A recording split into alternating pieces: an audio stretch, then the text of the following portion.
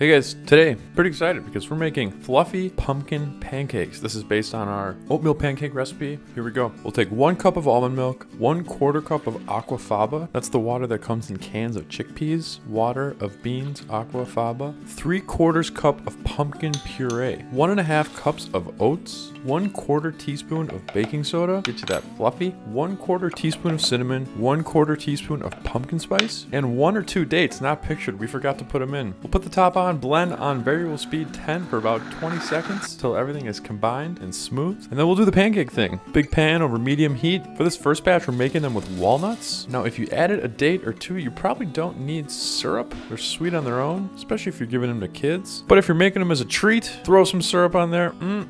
Next batch, we're adding some chocolate chips. Super duper sweet here. Stack them up real high. Douse them in syrup. Hey, at least they're 100% plant-based, right? These are really, really good. And guys, you don't need to eat them all. You can throw them in the freezer, warm them up either in the microwave or on the stove. We sometimes throw them in the toaster for our little guy. You can also make these as baked pancakes, just like you would on a pan, but throw them on a cookie sheet in the oven, 350, 10 minutes. Then you don't have to sit over the stove. Kind of a nice little parent hack there. And guys, subscribe to our channel if you haven't already. Hit that bell to get notified. If you appreciate videos like this, hit that thumbs up. Thank you so much for watching, and we will see you in the next one.